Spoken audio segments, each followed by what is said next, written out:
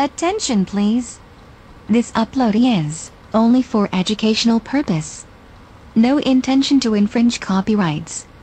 Learning English with subtitles GPITRAL. GPITRAL. Definitely a must-see. Follow us.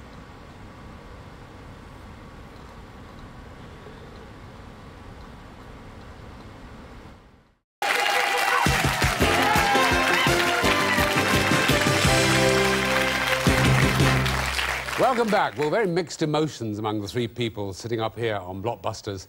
Tamara, of course, is disappointed, but she's eagerly awaiting this 5th gold run. More eagerly awaiting it are the team, of course. Jessie, yes, but Jeremy's got to actually do the thing. It's the big one on Blockbusters. It doesn't come round that often, but this is it. So, Jeremy, are you all set? Couple of deep breaths, yeah. A little bit on the shaky side, but don't let it get you down. Have a look over there. There it all is.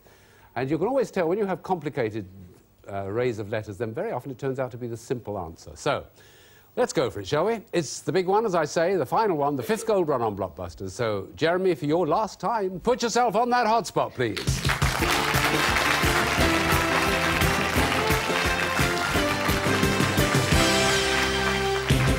Right, keep your cool, get across there within the minute, and don't forget your partner got across in 30 seconds last time, so it can be done very easily. Tell us where you want to start on the left. T-A. Startled. Taken aback. Yes. I-E-I-A. Stop. That'll do. It's about as much as we can bear. Enough is enough. Yes. T-H-T-H. Untouchable because of very high temperatures. Too hot to handle. That's it. S-T. Opinions and decisions given reconsideration. Second thinking. No, not thinking. Second, pass. C-R. Friend of Alice, owner of Pooh Bear. Pass. Oh, no, Christopher Robinson. Yes, indeed. P.D.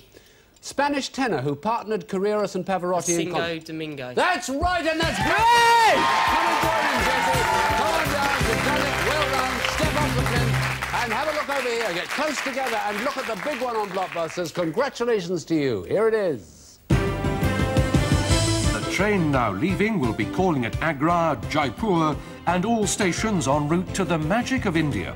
From your luxury railway carriage or first-class air-conditioned hotel, you'll experience what it was that made this country the jewel in Victoria's crown.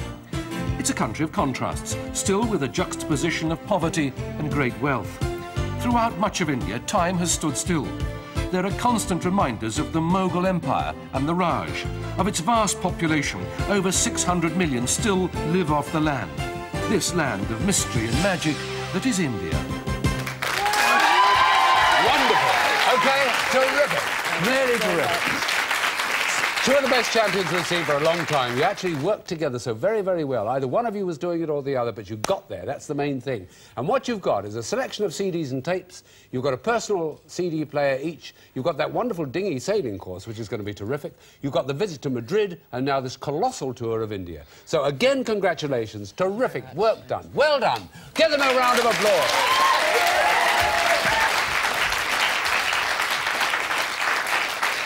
Yes, truly gleeful. They go bouncing off the set and they're going to have a wonderful time. We may indeed get messages from them in later editions of the show telling us and perhaps showing us by a certain little video camera they may take with them just what sort of adventures they had. Anyway, our congratulations to Jeremy and Jessie.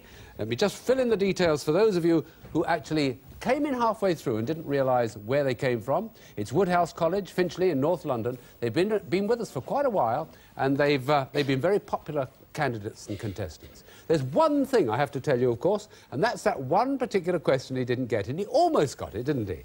The opinions and decisions given reconsideration was, as he almost said, second thoughts. Right. We have no second thoughts now. That part of the set is cleared. We've got 3 new people, and I use the term loosely, new people sitting there waiting to commence. So let's welcome them all, shall we? Their names, Charlie, Sarah and Ralph.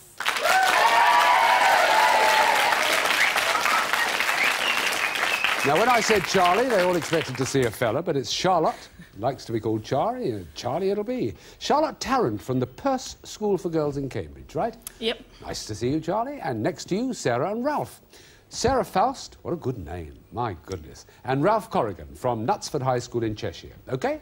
Good. Well, as it's first time for you all here on the panel, I suggest you all do a little handshaking and get to know each other. Not that you don't from behind the scenes already. And now we're going to settle down and start all over again. Who will come out on top of this set of 3 games? Stay with us and find out as we play Blockbusters.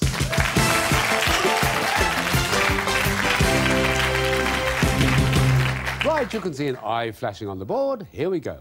What eye, everybody, is a legacy left by a deceased relative? Yes, Ralph. Inheritance. Inheritance. Good start. Well done. OK, that's a blue over there on the right, and you've got the whole board to choose from. R, please. OK, R. What R goes before legged, partridge, breasted goose, and throated diver for 3 species of birds? Yes, Ralph? Red. It is right, yes. Red it is. Yep, red-legged partridge, red-breasted goose, and red-throated diver, as ornithologists will know. Right, it's back to the board, and another letter, please. K, please, Bob. Okie-doke. Come on, Charlie. Time you surged into action. What K goes after Robert and before Silk for the name of a former Labour MP turned television presenter? Too late. Ralph got there, yes? Kilroy. Kilroy was here. Correct. 3 blues firmly planted on the board. We expect to see some whites very shortly as Ralph picks the next one. D, please, Bob. OK. All of you now, what D is the county in which the Duke of Devonshire has... Yes, Charlie? Derbyshire. Yes, you're right. Derbyshire it is. Not Devon, as you'd expect, but Chatsworth House near Bakewell. Right. So we've got a white, and it's Charlie's choice. G, please. Sounds like a title of a book. Charlie's choice. Here comes the letter G. What G is the large British city at the western end of the... Yes, Charlie? Glastonbury. No, it's not. No, Sarah and Ralph. What G is the large British city at the western end of the M8? Yes, Sarah? Glasgow. It's Glasgow. You're right. I thought she was going to say it when she said glass, but she got to Tunbury at the end. Right, 4 blues and 1 white, and now it's Sarah's turn. P, please, Bob. Okay. Ah, Sarah, you've got yourself a bonus question. Well, anybody's got it if they answer this correctly. What P is the art of telling character and the future from... Yes, Sarah? Palmistry. From the lines of the hand. Palmistry is right. Good.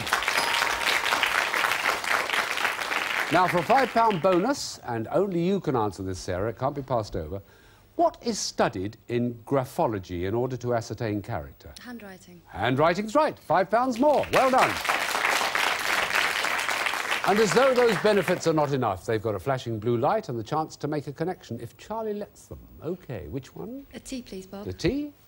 Stand by, all 3 of you. What T is the number of hurdles to be jumped? Charlie? 10. Yes. It is 10. Well done. That's in both the 110 metres and the 400-metre races. Right. OK, now where are you going? You've broken their line. N, please. N. What N is the country in which the Palestinians and Israel's... Yes, Sarah? Nigeria. No. So it goes across to you, Charlie. Now, I'll get it right this time. What N is the country in which the Palestinians and Israelis met secretly to negotiate the 1993 peace plan? Nepal. No, it was Norway. It was Norway. So it goes back to all 3 of you now. What N are the books which can be called thrillers, mysteries, Yes, Charlie? Novels. Yes, it is. Novels. Well done. Another one. Only fair, isn't it? The blues had a flashing light. Now Charlie's got, the single player's got a flashing light. Which one are you going to take? W, please. W to the left? Well, I've got the W here, but I've got news for you. There's not time to tell it. No, we have to wait until next time round. Not my fault, it's the clock. See you next time round to find out who wins. All the best. Bye-bye.